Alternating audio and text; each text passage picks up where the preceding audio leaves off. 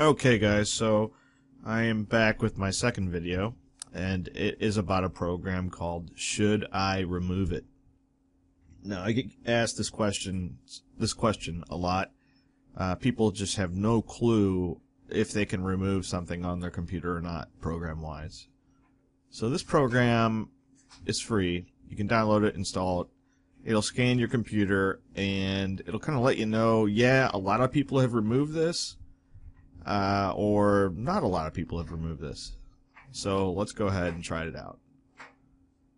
We go to full screen here. We'll download it.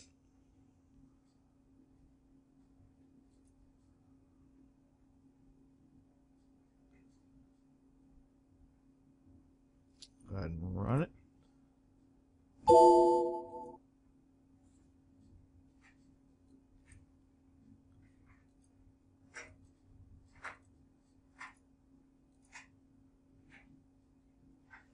It's a really quick download, really quick install. So we'll go ahead and click launch.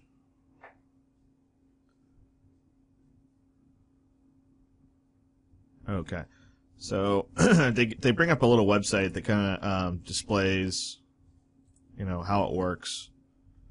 So you should probably read that. But it's kind of straightforward.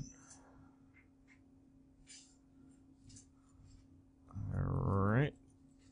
So that's kind of... it's kind of stuck there. Hang on a second.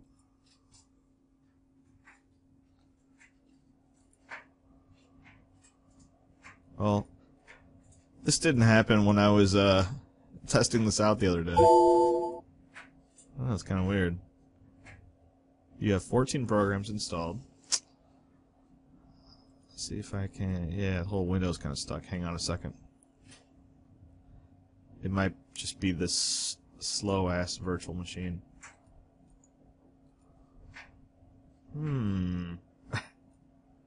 That doesn't bode well. There we go. Alright, now it's working. Okay, so you see removal percent. I've got search protection by Spigot. I can go ahead and click uninstall. Okay. I just remove anything red and probably yellow. It doesn't tell you exactly what to do, but I mean, it kind of gives you an idea. Yeah, this might be extremely shady, or some people, you know, don't really like it. So I think it's great for those kind of people who have just no clue what's on their computer. So this kind of gives you an idea. Now, I know that I'd definitely get rid of that. Oh, jeez, no, cancel. And just a couple other things here, but you know, just one of those little apps out there that I thought I'd show you guys. It's a really quick video that I don't know, I can't really say much about. I don't know if it if it integrates with like Process Manager. No. Yeah, that'd be kind of neat if it did. Nah. Alright, well, whatever. That's it. Just a really neat little free app. Let me know what you guys think about that.